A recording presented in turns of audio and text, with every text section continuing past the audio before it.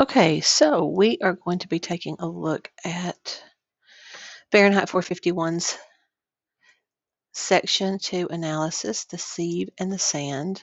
Try to move this over here out of the way. Okay, and as we talk about this today, you're going to see here we have themes and colors key. And within each section that we talk about, you are going to see these these themes where they're indicated that we can see them or that they relate as we go through each section. So we're focusing only on in this video about section 1. So let's take a look. Um, we left off with Montag at the end of section 1. He was he was going through and he was reading.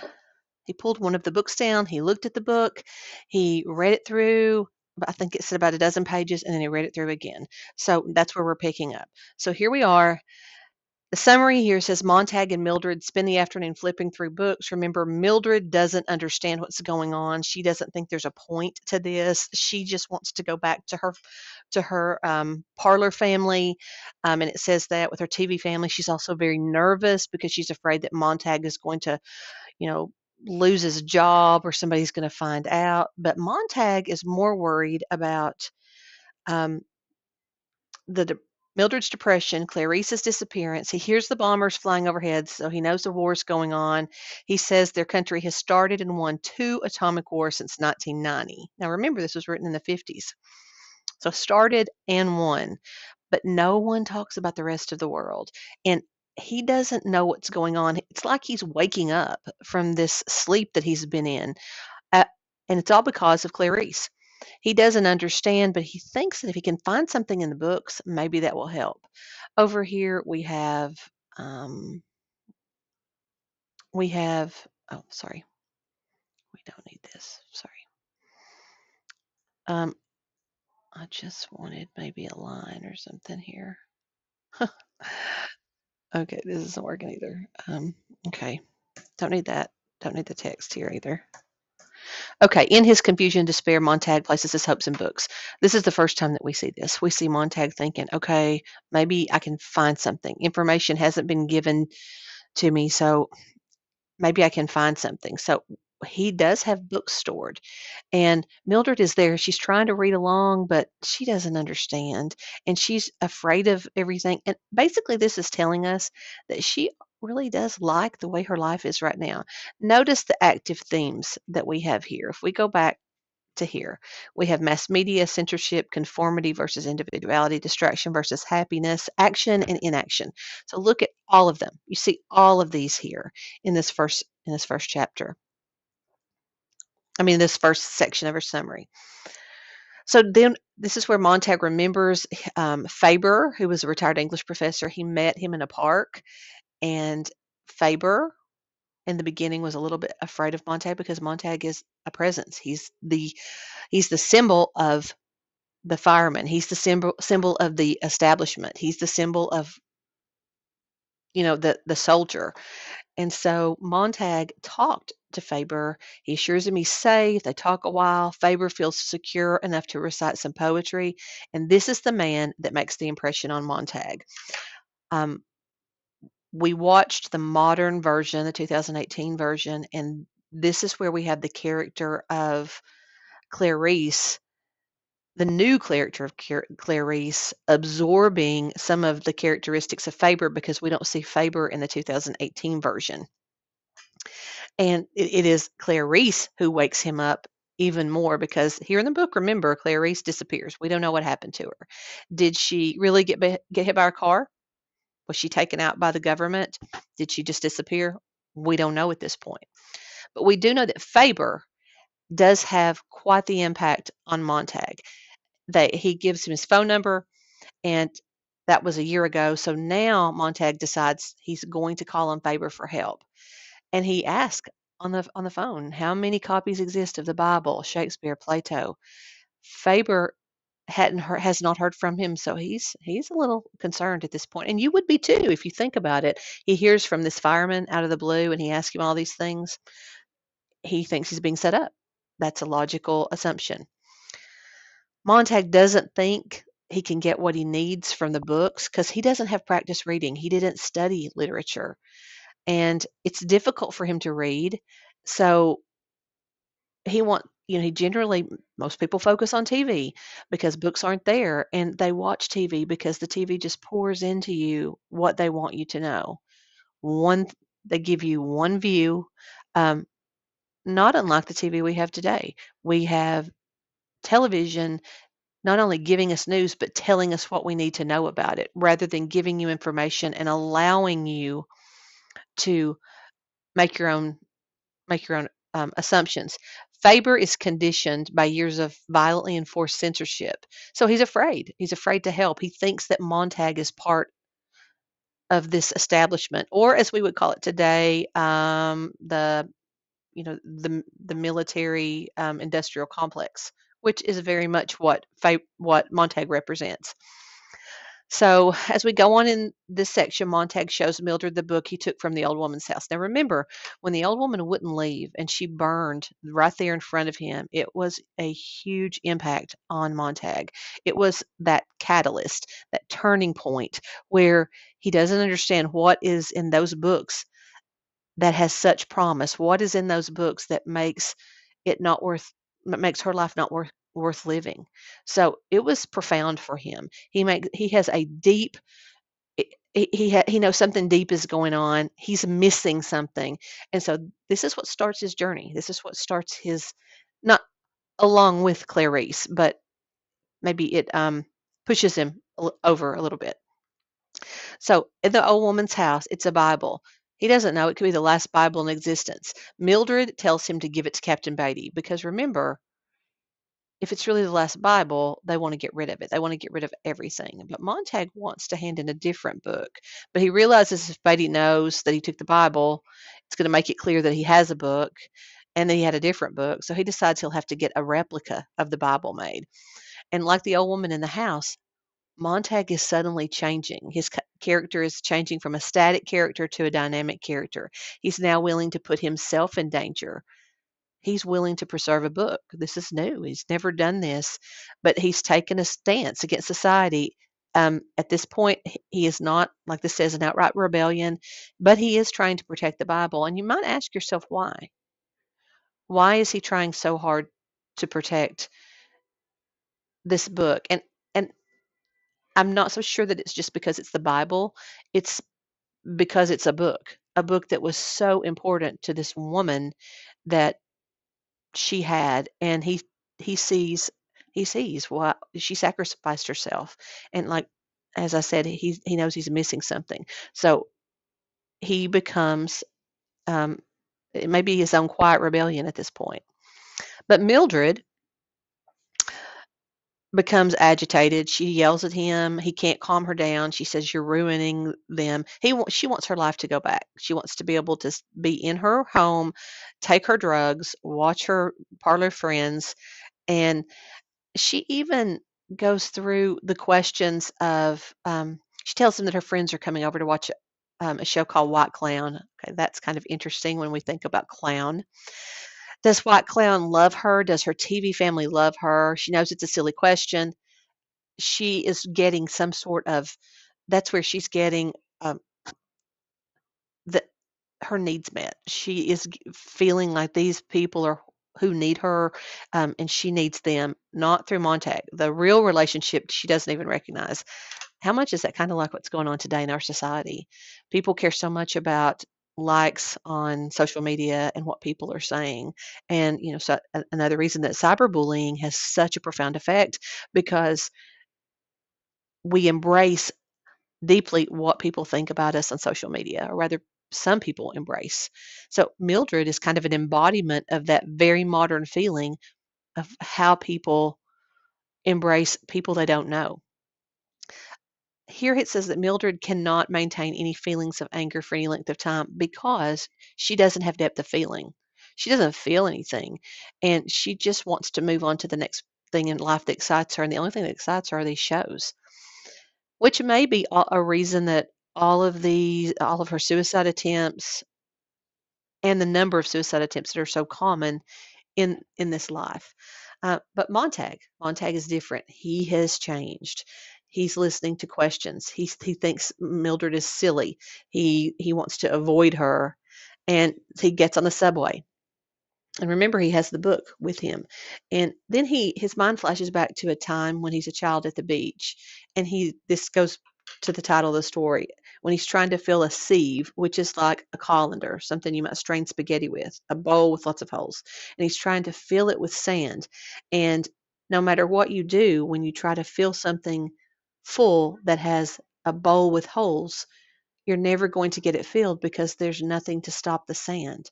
And he realizes this. He thinks that he can keep some of the sand in the sieve, and he does that if he thinks if he can read the text and hold on to the text, it won't just disappear like the sand disappearing in the sieve. Tries to read a passage, he's too distracted. He's not accustomed to reading. The sand is falling through the sieve is a metaphor for the knowledge in society in general. So think about that. Metaphor meaning something that stands for something else. You have a bowl full of holes, and the sieve is the knowledge that's falling out of the bowl, and the bowl is society. There's no way to stop the knowledge from falling through because everything has holes. But what we see with Montag and the change in Montag is that he no longer accepts the basic values of his society. So he's got to do something. And until he can find some value to take the place of everything he's losing, he's feeling desperate. He's feeling lost. He's got to find something to fill him up. Montag shows up at Faber's house. He's a little bit more reassured when he shows him the Bible and says, I'm here. I'm going to talk. I want to talk to you. Faber describes himself as a coward because he didn't speak up a long time ago when he saw the way society was changing. Because remember, society doesn't change instantaneously in a snap. It's not like a Thanos snap where people disappear and society changes. It changes over time, slowly. And usually as it slows, people simply conform because they don't want to rock the boat. Things are too easy to just keep going, go along to get along kind of thing. So Faber recognizes he should have done something a long time ago, but he didn't. And then he asked Montag, why did you even come?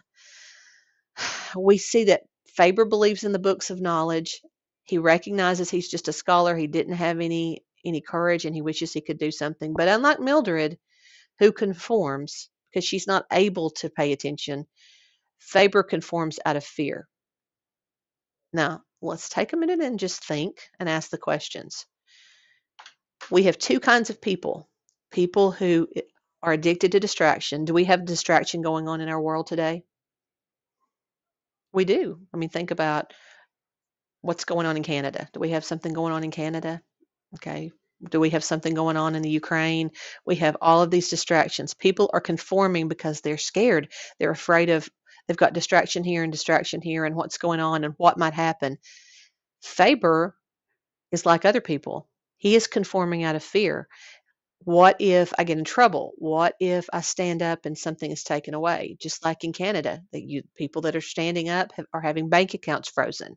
The threat is they're going to come after them. And just today we have that the Prime Minister of Canada, or yesterday rather, um, he actually, we have martial law in Canada.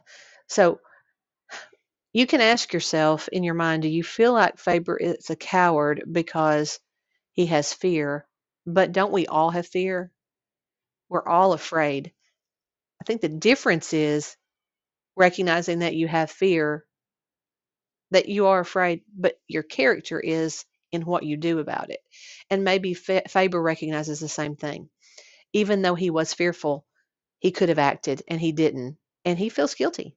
He feels like this society he helped create because of his inaction. Mildred, on the other hand, would never recognize that because she doesn't recognize, number one, there's anything wrong with society or that she has any responsibility.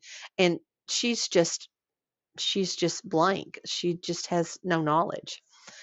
So while he's there with Faber, Montag says something is missing from people's lives. Remember, in this society, you have only one choice. You have only the party line. They're giving you the information you want to know.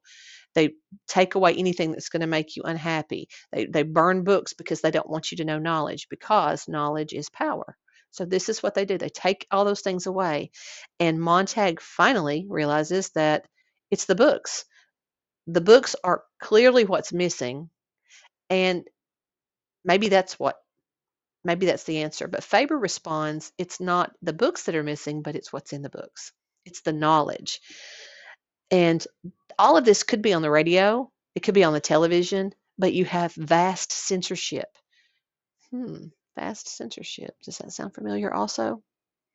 We have one idea. Anything that is against one idea, those things are not even shown on mainstream media today.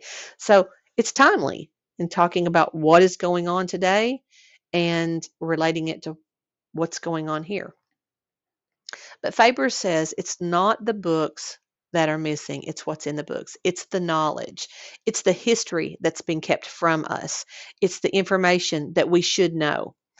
Now, pay attention to Faber's point. This is this is very important. Faber's point is that people have stopped searching for knowledge.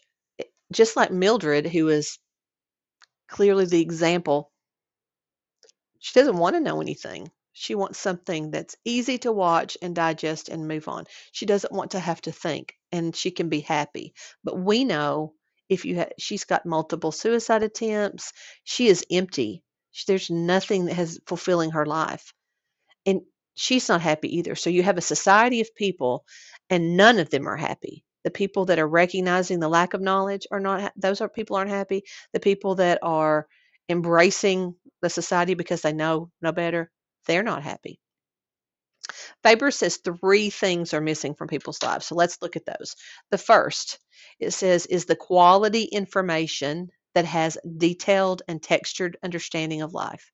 As a parable, this is where Faber mentions the story of Hercules and Antaeus, who was a giant wrestler who was invincible so long as he stood firmly on earth. As long as both of his feet were touching earth, he was invincible. But when Hercules defeated him because he lifted him off the ground, and that's, a story of mythology.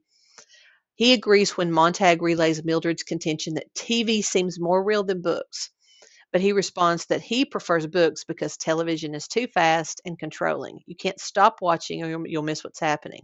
With books, you can put them down, consider them to digest, and say what you think about it, talk about it, maybe write about it. You have time to think about the meaning it has before you move on. I think that's probably true for us. Think about when we think about attention span. I know a lot of people prefer movies to books. But a lot of you said, I like the book better. I like the book better because of the depth that you could take this book, you could read what information was there, and you digested information that was important to you. I think it's the same for us today. While we do enjoy watching TV or TikTok or YouTube or whatever we're going to watch with social media, because our attention span is very small. Books can be read and stopped and read and stopped, and you can still gain a much deeper meaning of what they're trying to say. Here we have Faber mentioning the parable of Hercules and Antaeus, and notice the connection to mass media. He's saying that mass media has lost its connection to real life by leaving out the thought and knowledge. Boom. Wow. What do we talk about all the time? It's the same story, no matter what news network we put it on. It's almost like a parroting of repetition over and over of what you should know. Not only is it censorship that we are facing, it's almost like indoctrination of over and over and over the same kind of information being shown to us, so much that it's boring. We don't even want to watch it. I mean, who even watches TV? Because we've gone past it. We recognize that. And this comment, in turn, it provides no strength to those who consume it. When you watch something from television, you don't have that connection, that meaning. As we read through this book, there are those quotes that come to us, that speak to us, and you think about it, you think, wow, there's something deep and profound and meaningful. I get it. I get that, and it resonates with me. I understand what that means, and I can apply it. As we go over this text, and we're talking today, that's exactly what we're saying. This resonates with us. These are active themes. And even though this was written all those years ago, we still have the same issues, the same problems. We have It's almost like a prediction. It's almost like Bradbury hopped in a time machine, came forward and said, "Okay, this is what it's going to be like." Um, Not exactly, but in a lot of ways. In a lot of ways, he can see connections, and we can make those connections. Faber believes that any form of media can contain information. That information he prizes in books, but he thinks that the effort required to read real books makes them the best suited type of media for disseminating rich and complicated ideas. The media could report on things for us, could report on news, and allow you to come to your own conclusion. I remember Walter Cronkite reporting on news, and he was a famous journalist at the time.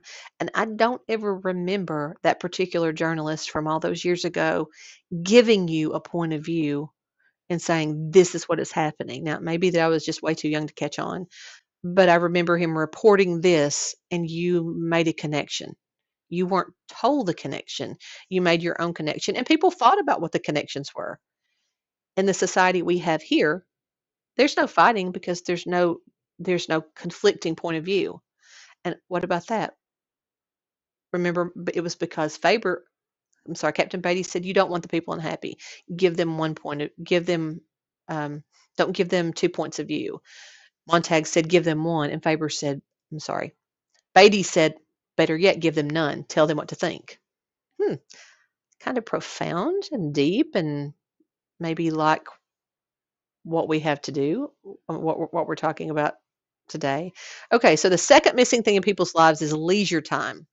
And leisure time doesn't mean hours spent speeding in cars or in front of four-wall TV shows. Instead, it means the leisure of silence and having the space in one's life to examine and digest one's own reading experience. And I would go on to say connections with nature and connections outside and connections with people and humanity. Those things are important because as we came out of COVID, I think that's something that we really missed. We missed the isolation wreaked havoc on our world. Think about when schools closed and we were locked down. That was miserable for so many people, me included, all of us. I mean, maybe the first, having some time in the beginning, but afterwards, it was just too much. In Fahrenheit 451, there's plenty of leisure time, but think about the kind of leisure time. Even Clarice says people drive by, they don't even know, they see this, they see a blur of green and they know it's grass, but do they know what grass looks like? It's like it's all surrounded by noise. You have the noise of society. There's always the parlor families. There's always the media. Everybody's talking, but there's not quiet time to reflect on what you see and what you feel and what you've read. And I would say that is significantly important in any society, ours as well. But yeah, it's significantly important. Okay, let's no. That should have been 11. Okay. Okay, Faber's third requirement is the freedom for people to act based on what they've learned and when they have to access both quality information and the peace of mind to think it through. So think about think about what this means. And this is one of the reasons that I hate Beatty so much. The freedom of people to act on what they learn when they have to access when they have access to both quality information and the peace of mind to think it through. See, Beatty has that. Beatty knows what's in the books. He has the peace of mind to act on whatever he wants, and he has power.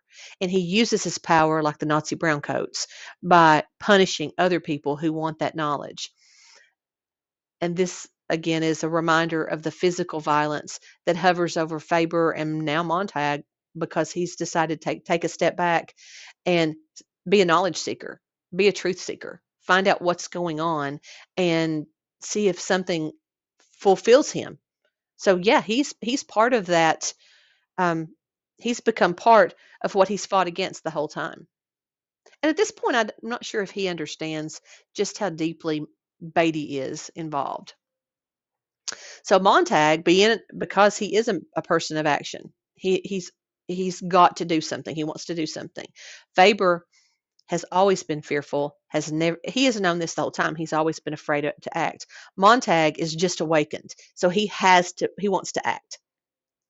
Faber hypothetically suggests the scheme of printing books and planting them in the firehouse to discredit the firemen. Montag jumps at the idea, but as the bomber flies overhead, because remember, you have another war, Faber says that the firemen are actually just a symptom because the populace doesn't want to read anyway. And that's pretty profound. How do you change a society that doesn't want to change? How do you change a society that's happy the way they are? And and you could think about that even relating to our society today. I read an article yesterday and it gave the percentage of people who did not want to end mask mandates and did not want to end COVID lockdowns. They wanted to stay. They didn't want anything to change. They just wanted everything to stay the same. Now, it was a very small percentage, but the fact that you have the percentage, if it's a large percentage, how do you change a society that doesn't want to change? Even though they don't know there's another way. Faber says they'd be better off just waiting for the coming war to destroy the current civilization. So Faber is kind of what's known as a fatalist. He figures, and you might want to write that down, fatalist. He doesn't see any way out. He's not strong enough to make any changes on his own. He hates the way things are, but he's not going to risk anything to change it. Montag is a man of action, so Montag is probably going to do something. The weight of seeing civilization decay and his feelings of cowardice have left Faber unwilling to act. But this is Faber's character. He is knowledgeable, but he's never had a strength of character to act out and do anything about it. He can't face risking anything for what seems like a losing cause, which this part makes me totally have zero respect for Faber. He knows what's in those books.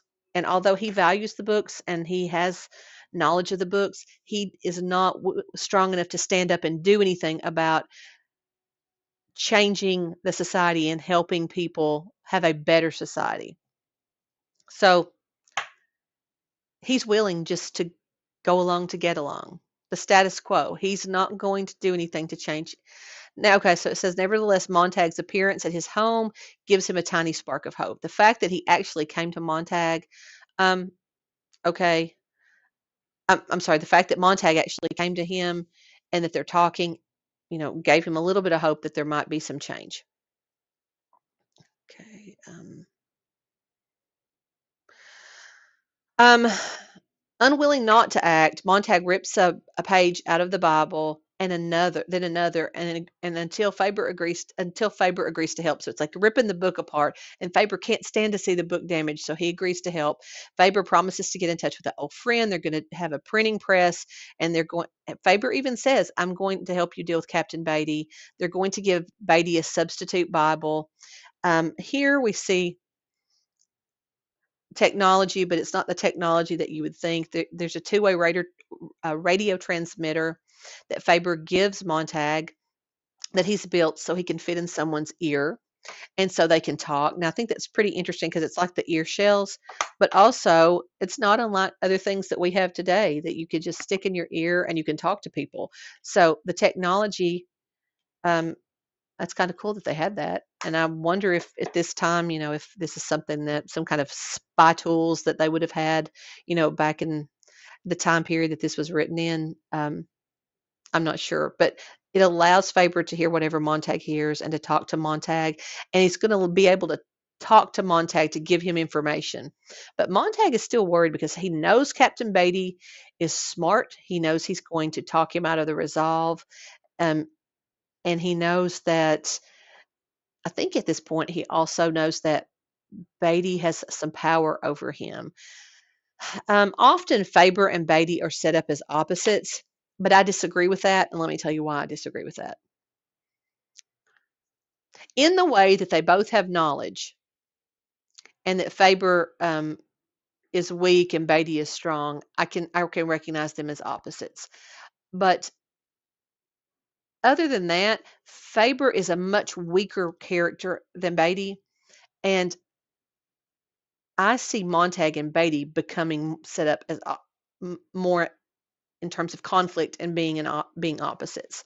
But from the standpoint of strength and weakness and knowledge, they both have the same kind of knowledge. I can understand why. Yeah, I can see why people do believe that they are opposites.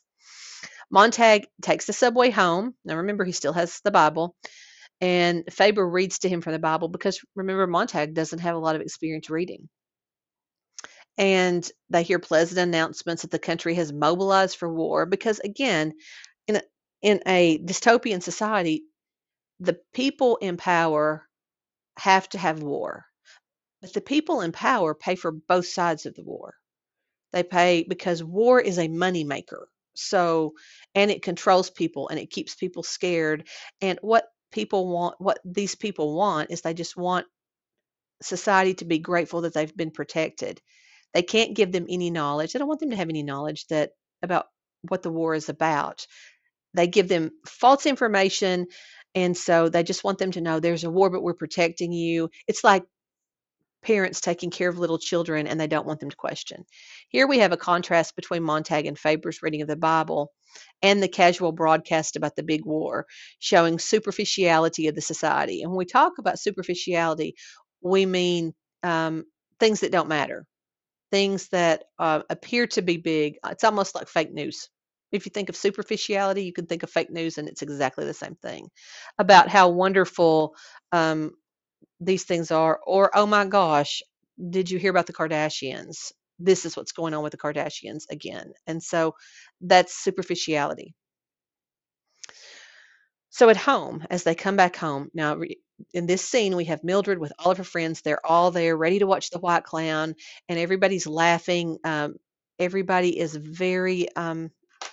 We could go back to previous story that we read. Remember when we read Gadsby last year, and remember Daisy and how Daisy was dressed in white. I always see Mildred dressed in white, much like Daisy, because with Mildred and Daisy, I see the absence of knowledge, the absence of responsibility, the absence of care. Mildred doesn't care about anything or anybody. She's just there. She's one of those people who want to suck in everything and give nothing back because she doesn't have anything. She doesn't have anything of value. So everyone arrives. Mrs. Phelps is there. Mrs. Bowles arrive. Um, Faber, through Montag's earpiece, says, "Don't do anything yet. Be patient," because he's got people in his home. But Montag pulls the plug on the TV show, so the walls shut down, and he tries to talk with them. Now, remember, these are women that are blank. They're only there to watch White Clown. They only want to see the show White Clown. And remember, this is an interactive kind of parlor walls. When you think of parlor, you're talking about a living room. So your living room walls would be alive with TV screens. And remember Mildred when she woke up from trying to commit suicide, if she did, they only have 3 walls and she wants 4. She wants to be completely engulfed in her show and she wants to be completely part of that environment because she doesn't want to live in the real world. For her, this is the real world. So Montag is there and he's talking to them, pulls the plug, and the women are confused at first. And then they don't even understand what's going on. The women have no concern about the war, even though Mrs. Phelps says if her husband, and he's in the army, if he's killed, then she'll just probably marry again. And their this shows their apathy, which I preach about all the time. Apathy meaning lack of care. So there's no emotion, no care. If her husband is killed in war, she'll just marry again. There's disconnection from their family. There's their decision to vote for president. Didn't know, but no, looked to nice, while the other candidate was fat, contact to the room. Everything is superficial. Zero meaning, zero depth. They're just ridiculous. It's the these empty comments that mean absolutely nothing that he's hearing, and they enrage him.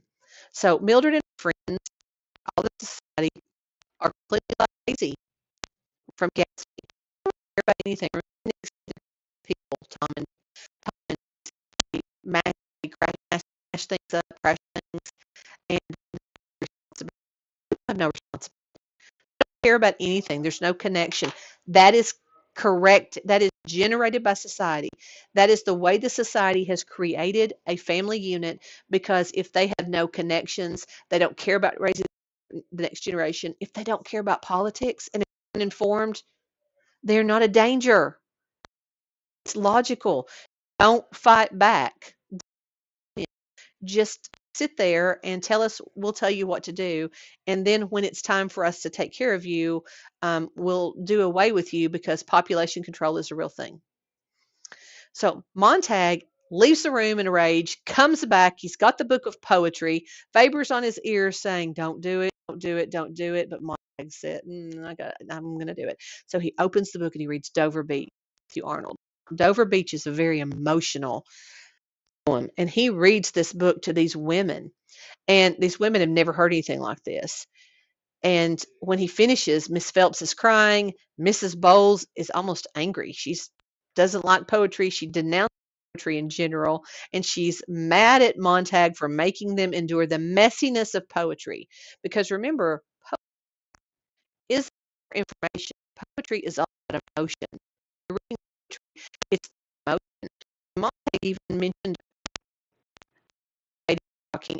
Poetry was dangerous because if you tap the depth of emotion within these people, from emotion comes a desire for more. They don't want the people to have emotion. Poetry is one of the dangerous books that they could have. So urging, he says, get rid of that book. So he goes and drops it in the incinerator, but he gives Miss Bowles an earful before she leaves, listing all the sad things that's happened in her life. And she doesn't want to think about it. Friend Mildred rushes to the bedroom rather than deal with it, or even she takes sleep pills. Faber calls Montag a fool, and Montag gets so angry he just takes out just So what happened? Women can't handle hearing poetry, can't handle feeling them, they're angry. Time to be told something that they knew was true, or that you made them feel something that they knew was true, and rather than face that, they were angry with you. They wanted to argue with you. It was your fault that you made them feel this way. That's what happened. The question is that it contains some kind of reality that these men, like the inside, they've been holding from, they've been hiding from. They hide themselves with television, radio, they hide themselves through everything with the parlor people. So they want to hide their despair. The women leave by being angry, and that's how they're hiding it. But Mildred decides to take the sleeping pills, maybe go on, and maybe just to go. So Montag searches his house for books, and he finds that Mildred has put them behind the refrigerator, and he defines that she's burned them already. She wants rid of them because her life is changing and she doesn't want that. And she's angry at him. He hides the rest in the backyard. He leaves for work, feeling a little guilty at the women because he's not a bad guy. But then I think deep down he's kind of like, thoughts. They were right to care about only immediate pleasures. Still trying to wake up at what's wrong.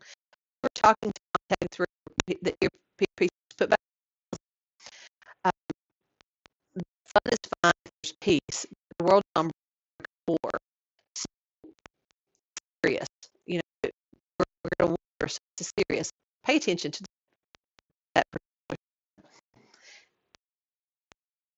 That's something we see also. The manufactured wars of this society, not unlike the manufactured wars that we have.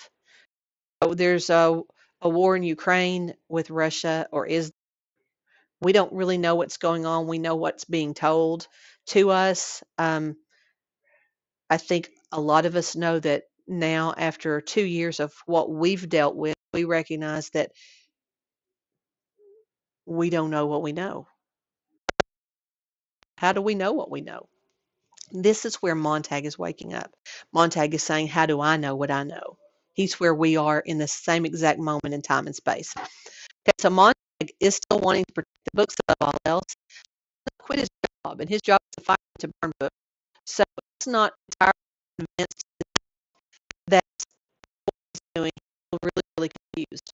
He goes back to the firehouse, hands over the book to Becky, comes back, tosses it away, basket without reading the title. Okay, so it's a little interesting. While the fireman plays cards, Becky cites contradictory passages from books and authors attempt to convince Montag books are useless and untrustworthy. Why does Beatty spend so much time memorizing those books? He clearly has a very intimate knowledge of what's going on. He spends a lot of time reading these books, and I dare say he has these books at his home.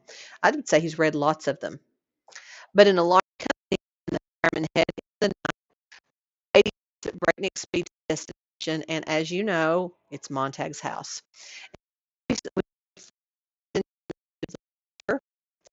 And in fact, it's difficult to believe that Beatty, who has committed so many quotes passages to memory, of you.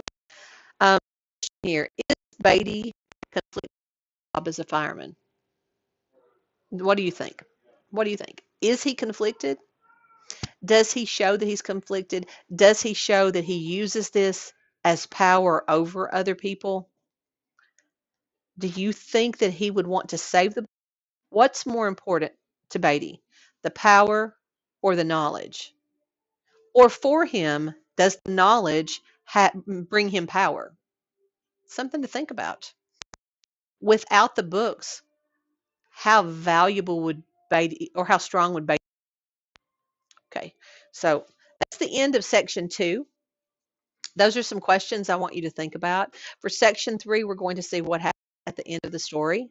But that's a quick overview of 2, what happens. I've tried to explain it to you. If you have questions, please let me know. There's so much still here we have to unpack, but this section is really important. Montag waking up. It's relevant to us because it sees censorship. It shows censorship here. It shows Faber as someone with knowledge. He knew what was going on. He watched society change, but he didn't do anything about it. So we have so many things that we can compare to our own society, and questions you can ask yourself. If you were in Montag's position, what would you do?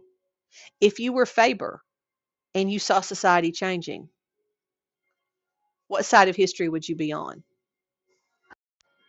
And what about Beatty? What's really going on with Beatty? Does he really have this intimate knowledge of literature? What's that all about? So until the next class, I want you to think about it. I hope you have enjoyed what we've talked about, and we will continue to talk about this. And if you have any questions, please let me know. I definitely want to know questions, because remember, the questions that you ask yourself are always more important even than the answers, because those are the things that you think. Continue to finish. I want you to make sure you finish 3, and then we'll move on to the next sections. But thank you so much. Hope you enjoyed the lecture.